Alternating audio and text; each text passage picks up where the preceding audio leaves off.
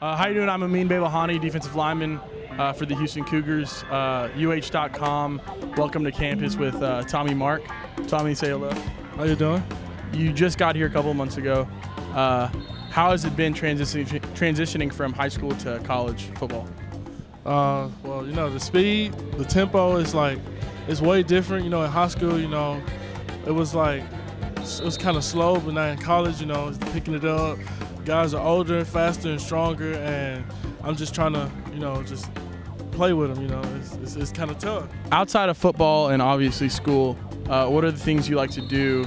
You know, since you live at Cullen Oaks, and you know you're pretty set on campus. What do you like to do here at UH? Just get out and socialize. You know, meet new people.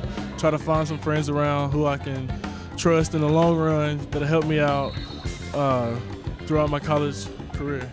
Tell me about Coach Logo. Like, what do you think of Coach Logo and how he conducts himself in our defensive line? He's a great coach. He reminds me a lot of my high school coach, which is a good thing. You know, coming into college, you got to be able to click with your coaches. You know, make that first impression, and it's just clicking ever since I met him.